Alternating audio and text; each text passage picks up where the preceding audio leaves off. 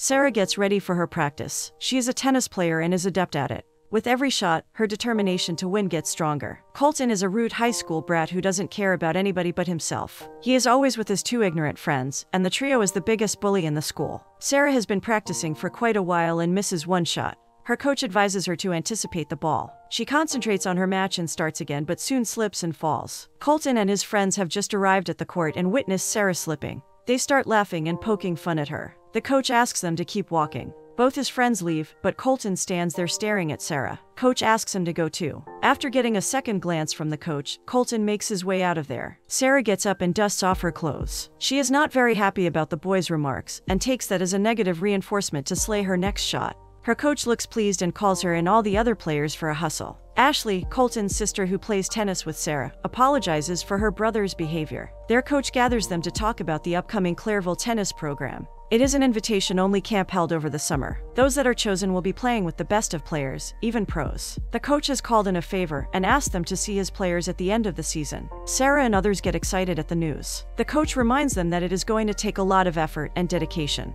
He considers all of them good players but emphasizes on practicing. Colton reaches home at dinner. His parents and sister Ashley have already started eating. Colton's mother expressed they were worried about him. Colton doesn't bother to reply. His dad asks him about his report card, but he is busy snatching the bowl of salad from Ashley. His father gives him a bland warning to be more respectful. His mom is concerned that no college will accept him if Colton doesn't get his grades up. Ashley asks for their permission to stay out till 11 tonight, as she is going to the hockey game. Colton is going to play. His parents wish to go too, but Colton snaps at them, saying no, they won't. He ignores his mother's protest that they want to see their son play. Ashley makes it clear that she is going there because it is the last game of the season, not because of him. His mother tries to convince him, but he loses his cool and storms off the dining table without finishing his food. His dad asks him where he is going. He replies to the game and slams the door behind him. The game has started, and the stadium is packed. Sarah joins Liz and Ashley. Liz jokingly says Ashley's brother is handsome. Sarah thinks otherwise and adds that she can't think about him without gagging.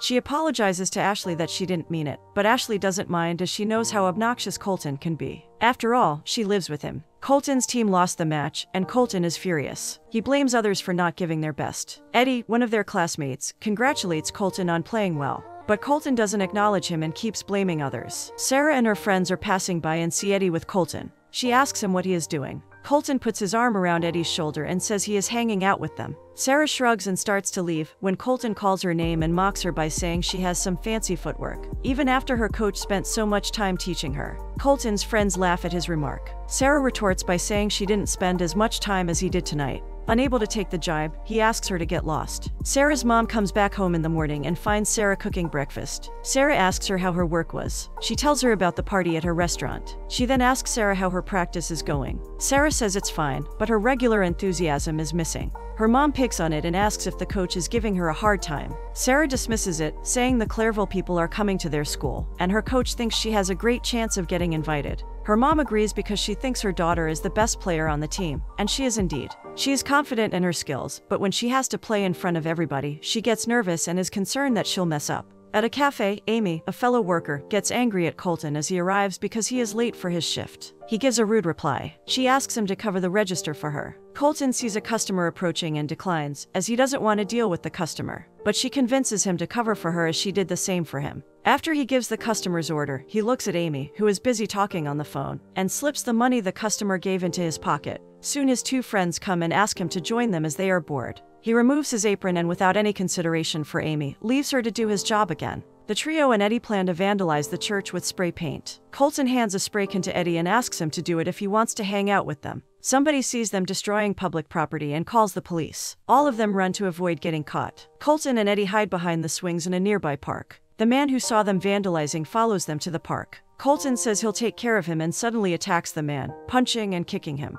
The man lies on the ground, hurt, while Eddie and Colton run from there. The next day, Colton's parents are talking about Colton. Ashley tells them that he came back home very late again, as he woke her up after hitting his foot against his weights. It is the second time in a row he has been coming home past midnight. Ashley complains that she can't wait till her curfew doesn't exist. Her mother asserts that Colton has a curfew. Since he chooses not to follow it, he will suffer the consequences. Hearing this, Ashley smirks. She has been waiting for this as Colton gets away with anything he does, but not this time. Ashley's dad is leaving to see if the vandalized wall of the church has been cleaned. Ashley asks about it, and her mother tells her that someone graffitied the church last night. The man who saw the four destroying the property turned out to be Mr. Cooper. She is perplexed as to why someone would do this. Ashley enters Colton's room to tell him they'll be leaving for the church in 10 minutes. But Colton impertinently drives her away. After everyone has left, Colton gets up to freshen up, steals some money from Ashley's cupboard, and goes to school. Liz meets up with Sarah and Dallin at school. She shares the news that they will be playing volleyball at next week's youth activity. Sarah gets tensed as her aim is not at all good.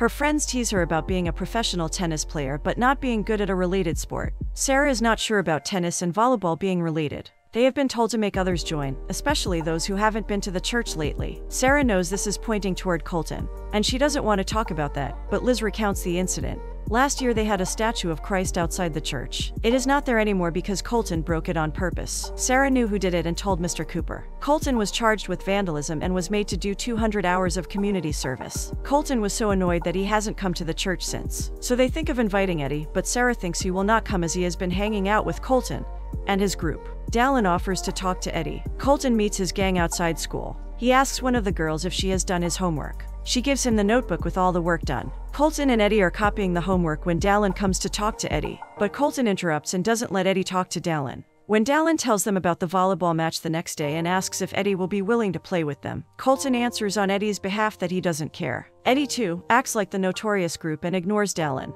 Colton insults Dallin by calling him names and shouts at him to get out of there. Dallin leaves feeling humiliated. The next day everybody is enjoying the volleyball match when the ball is hit a little too far, and Colton's group, who are passing by, catches it. Instead of throwing it back as any normal person would do, Colton takes out his pocket knife and punctures the ball before throwing it back. The next day while Colton is getting ready for school, his parents walk in and want to talk to him about his friends. Instead, Colton asks his mom where his shirt is and goes to get it from the laundry. His parents are worried about their son's unruly behavior. When Colton returns, they talk to him about Eddie's mom calling and complaining about Colton's bad influence on her son. They confront him over puncturing the volleyball and disrupting the game, but he remains unfazed. They ask him why he gets his friends in trouble. Colton accuses his parents of blaming him rather than being supportive. Like always, he behaves disrespectfully with his parents and leaves for school. His parents look helplessly at him as he leaves. They don't know how to deal with their son's unruly behavior, which is getting worse day by day. Sarah and the other players are warming up. Coach Miller comes to ask if they're ready for tomorrow's match. Sarah doesn't seem enthusiastic, as she is more nervous than thrilled. She is tense about Clairville. Coach tries to pacify her by saying there is still time for that. Until then, he asks her to focus on what's next and not let the nervousness get the best of her. Colton is walking with Eddie talking about a party. Eddie is excited, but Colton asks him to relax as it is just a party. He confronts Eddie that his parents called Colton's parents. Eddie confesses his parents asked him where he was, and he told them. Colton gets furious and tells him not to tell his parents anything because it is not their business. Whatever Colton and his friends do remains inside the group. If their parents question them, they lie to get away from any trouble. He then gets a call from Blake asking him where he and Eddie are. He tells them they'll be there in 5 minutes. Colton also receives a call from home, but he ignores it. Colton's mom calls him again. This time he picks up. She asks him if he is coming to his sister's tennis game. Colton tries to dodge the question by saying it is Friday night. He usually hangs out with his friends during weekends. But Colton's mom is not in the mood to listen to any of his excuses, and reminds him that he promised to go to his sister's first match. But Colton hangs up the call saying whatever. At this point, Colton has stopped caring about any of his relationships and their feelings. Sarah is nervously fiddling with her racket as her mother gets ready to leave. She apologizes to Sarah for not being able to attend her match as there is an emergency in the restaurant. Sarah assures her she'll be fine on her own. Her mom leaves after wishing her good luck. Colton's parents come to his room to talk to him again, but he has sneaked out of his house again. Feeling dejected that they have lost all control over their son, his dad slumps on the chair in Colton's room while his mom leaves. Colton's dad sees the spray can Colton had hidden under his clothes. He takes it out, looks at it, and immediately realizes what Colton has done. They call Mr. Cooper and apologize on behalf of their son. They are distressed because Colton has lost sight of what is right and what is not. It has been months since he visited a church. He makes fun of children who go to church. While his parents are worried sick of his behavioral changes, Colton is busy partying and drinking with his friends. Colton's parents have been praying for a change of heart for Colton, but nothing is working. Finally, they have turned to Mr. Cooper's help. Mr. Cooper asks them if they are familiar with the story of Saul before he became Paul. He was persecuting believers, threatening Christ's church until the Lord intervened. the Lord came to Saul and confronted him. After that, Saul changed his ways. Colton's mother asks what they can do for Colton.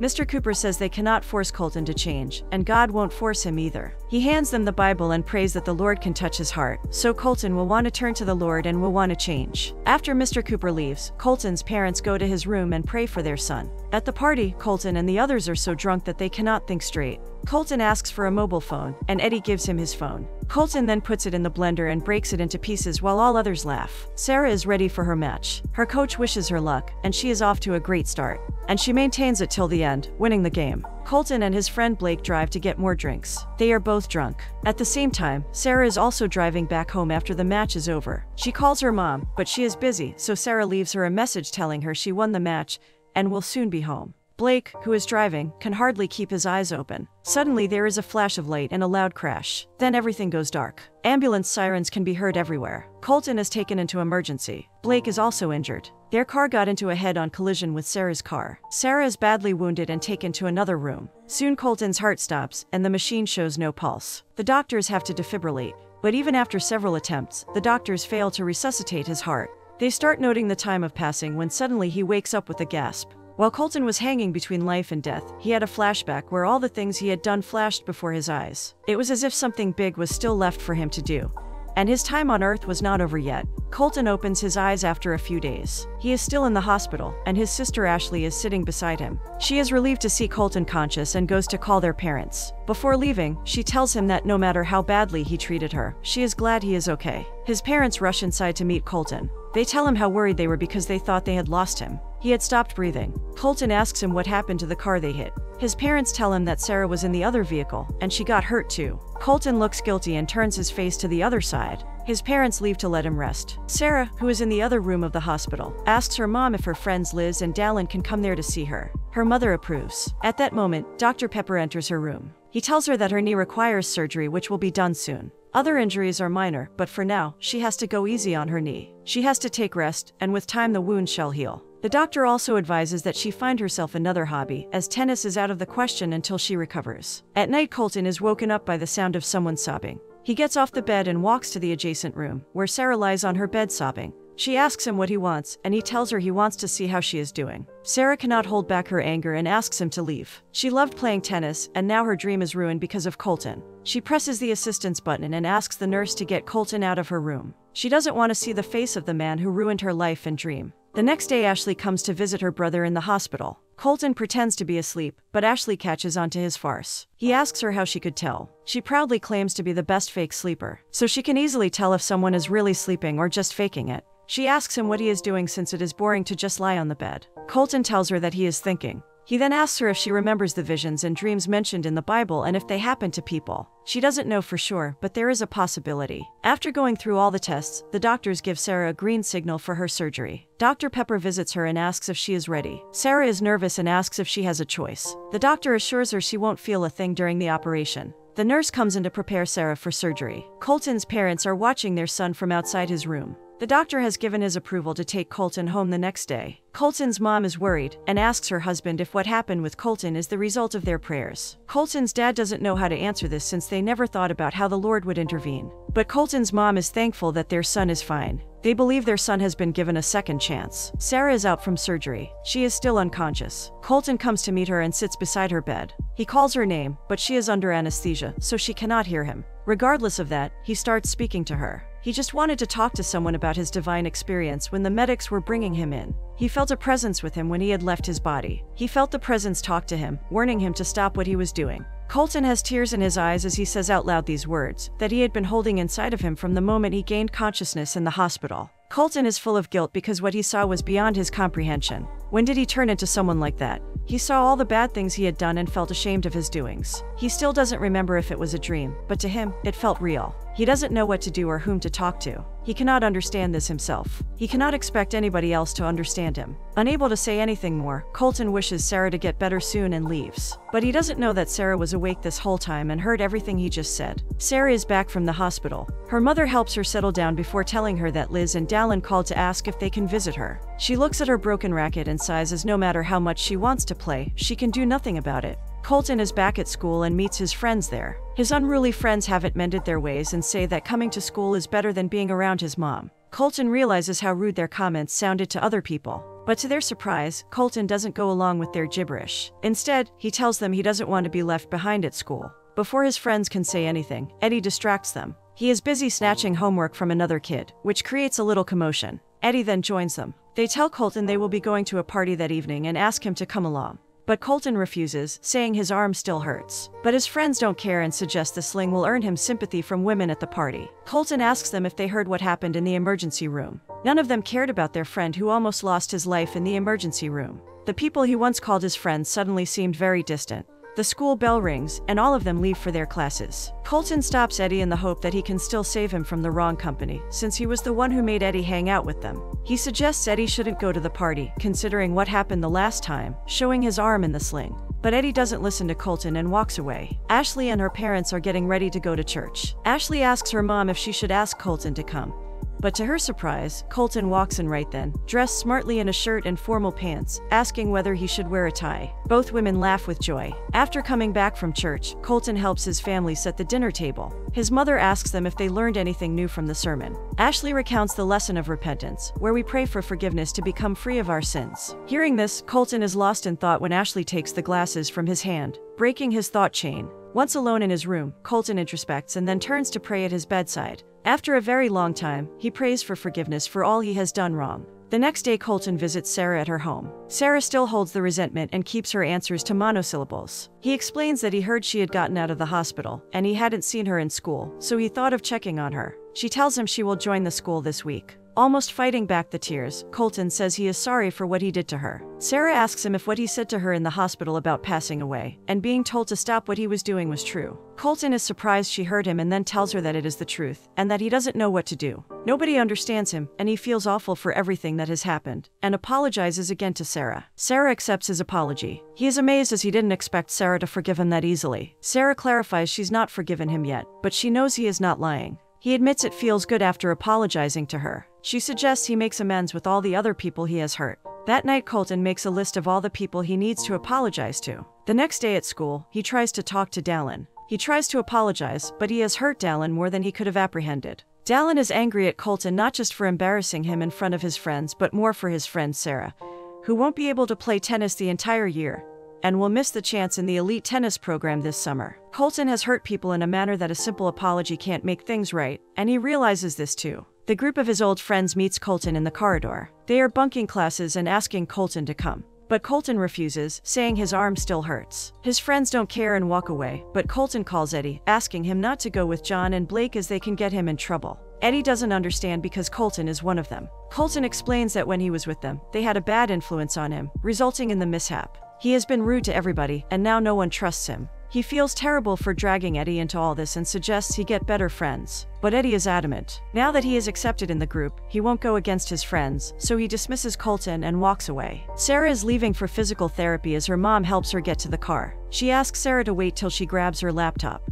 Colton comes to talk to Sarah and tells her that he finally understands what she was trying to tell him. It is not just about apologizing, one has to go beyond that. After talking to Sarah and Dallin and reading the Bible, he has understood the gist of making amends. So he thought of starting with Sarah and showed her a brand new tennis racket he got. Since he doesn't know much about tennis, gaining Sarah's approval for the choice of racket makes him feel good that he wasn't ripped off by the salesman. He doesn't want to be the one to spoil her dreams, so he wants to help her. Sarah points out that he too is in no shape to play because of his arm injury. He assures his arm will heal in a few weeks. Up until now, Sarah thought he was joking, but seeing the resolve on his face, she realizes he is being serious. Sarah agrees to take his help and tells him about the people coming for the Clairville tennis program, and that she wants to be strong enough for them when they arrive. It is going to be a challenge because right now, her leg has no strength. Colton assures they will work on that. Sarah invites him to the youth activity the next day. Colton is unsure if anybody would want him there, but Sarah wants him to be there. Colton is amazed at how wonderful Sarah is. Colton meets Sarah on the ground the next day. She is sitting under the shade of the tree while her friends play frisbee. Colton asks why she came, when she can't even play. Sarah explains that playing is not the only reason she comes to these games. She is there to be with her people where she can be herself. Colton is learning new lessons of socialization, as Sarah tells him that one doesn't have to be in the middle of everything to enjoy it.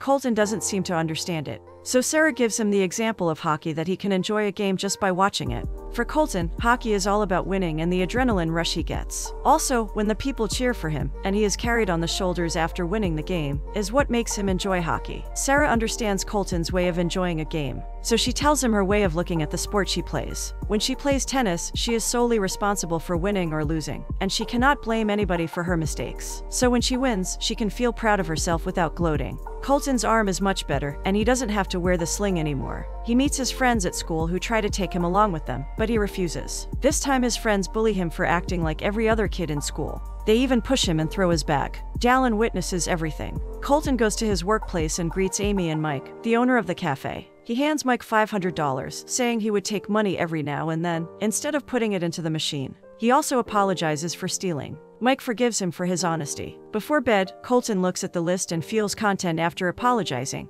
He then kneels and prays. Ashley walks into his room and asks him what he's doing. She is astonished as she has never seen him kneel. He replies he is praying. As Ashley starts leaving, Colton stops her and tells her that he owes her some money because he used to take it from her room. Ashley asks him how he knew where she kept it. Colton says it is pretty obvious, but he is short on cash right now. He promises to pay her back soon. This encourages her to finally open a bank account for herself. Sarah doesn't have to use crutches anymore, and she feels relieved after being confined in the cast and walking with the crutches for so long. Her mom advises her to go easy on her leg and not jump straight into tennis practice. She asks her not to worry as Colton is helping her, and she won't overdo it. Colton's dad finds Colton studying in the living room. He is glad that Colton is making efforts. He really has changed after the accident. His dad lets him know that if he ever needs him or his mom, they will always be there for him. His dad is proud of him for making so much progress. Colton is helping Sarah at the tennis court. Blake and others come to make fun of him, but he dismisses them. Sarah tells him she is used to ignoring their remarks. For Colton, they are still his friends, but he does not like what they do, so he doesn't participate.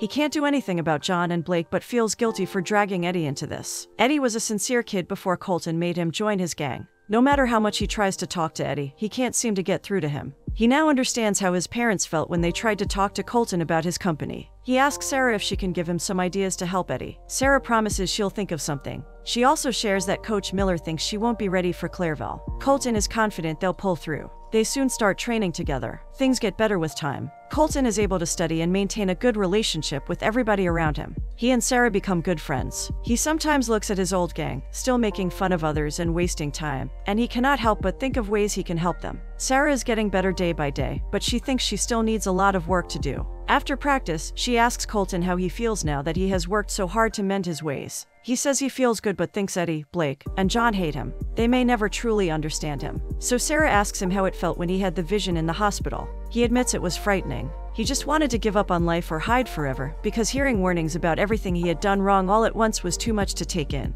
Even though he had a voice in the back of his head telling him not to do it, he still mistreated everybody around him. After listening to the voice in the hospital, he knew what he had to do when he woke up. Sarah listens to him intently and admits he has changed and she likes the new him. Sarah has practice sessions with Coach Miller, but she can't perform well, which makes her concerned. Colton goes to talk to Mr. Cooper and confesses all he has done. Mr. Cooper already knew everything, but let Colton talk and get everything off his chest. Colton comes back home and sits with his mother. He asks her if the guilt ever goes away because even though he apologizes to everybody, he cannot stop feeling guilty. His mom tells him that sometimes the most challenging part is to forgive oneself. He asks how to do that. She replies that it takes time and the memories don't go away, but one morning he will wake up, and these memories won't hurt him anymore. He feels good after talking to her and thanks her for listening. Sarah tries talking to Eddie one morning while going to school, but he doesn't listen to her and says she is making a mistake by believing Colton, because he is not what she thinks he is. Sarah defends Colton, saying he has changed, but Eddie is not interested in listening to anything she has to say. Having no choice, she asks him if he is happy being who he is. He looks at her contemptuously and walks away without saying anything. Sarah and Colton are practicing, but Colton cannot put his mind to the game and asks her if they can do something he is good at.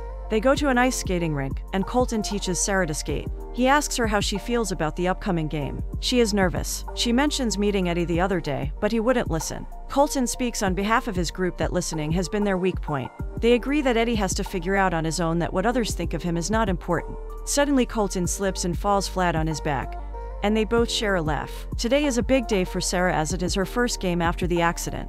Her mom promises to come for the match. After school, Colton also promises to be there before the match starts. They meet Eddie again, but he ignores them, and John and Blake are not happy either. Soon the game begins, and Coach Miller encourages Sarah to give her best. Sarah doesn't head on a good start. She misses many serves at first. She tries to recover in the middle but ultimately loses to her opponent. Colton meets her the next day on the bridge. She is still thinking about yesterday's match. Colton cheers her up and says she just got scared. He still feels that she would have done much better if it were not for him. She doesn't blame Colton and apologizes for telling on him last year about the statue at the church. She also feels guilty for humiliating him in front of everybody. Colton knows she didn't mean to do it, and he could have handled things better. He assures her she doesn't need to apologize to him for anything. They spend some more time there on the bridge in silence. The next day onwards, Sarah's rigorous training starts with Coach Miller, and Colton asks Dallin, Liz, and Ashley to join him to cheer her. Colton takes every chance to encourage Sarah. Even during their run, Colton asks her to be positive and believe in herself. He suggests they celebrate after her game. When she agrees, grabbing the opportunity, he quickly calls it a date. On the big day, Sarah is all over the place. Her mom tries to calm her down and asks her to enjoy herself rather than worry about winning or losing. She reaches the venue early and fills her water bottle when Blake, John, and Eddie surround her. They are not happy that Colton is now on her side, so to take revenge, they shut her inside one of the rooms and lock it from the outside. Colton is waiting for Sarah, but when she doesn't turn up at the time she said she would, he gets worried and starts asking people around. He then runs into Blake and others and sees Sarah's racket with them. He instantly knows they have something to do with her disappearance. So he asks where Sarah is, but they act nonchalantly and start mistreating him. Colton finally gives them a piece of his mind, saying they were drunk that night and could have hurt Sarah very badly. But Blake only cares about his license being revoked for an entire year. Colton warns Eddie it won't take time for them to replace him too. Colton runs inside the school to look for Sarah, as the bullies won't tell him what they did with her. Sarah's mom is also worried and tries calling her. The members from Clairville are there, and the match is about to start, but Sarah is nowhere to be found. Colton is still looking and calling out her name when Eddie comes running and takes him to where they locked Sarah. They soon reach the room, and Eddie unlocks it. Sarah rushes out and hugs Colton. He hands her the racket and asks her to go. After she has left, Colton appreciates Eddie for making the right decision. She manages to make it to the match on time. Sarah has a slow start as her opponent gains score, but she soon catches up. During her break, Colton cheers her that she's doing great, but as they are approaching the end, she is getting nervous, which is making her lose focus. So he assures her there is nothing that can stop her. With a new resolve, she returns to the court and looks at the scoreboard. She just needs to win one more game to win the entire match. Sarah gets very nervous and loses points initially, but soon gains confidence. Coach Miller keeps encouraging her throughout the game. And one last time, Sarah tells herself she can do it and plays with all her heart, making her the winner of the match. Her mom, Dallin, and Liz run to the court to hug her and congratulate her. Coach Miller tells her the good news that she grabbed the attention of the people from Clairville and can expect an invitation to their summer program. She is thrilled to hear this news. Colton also comes to congratulate her, and she hugs him, and he reminds her that their celebration is due. She wonders where they should go. He is ready to take her anywhere she wants.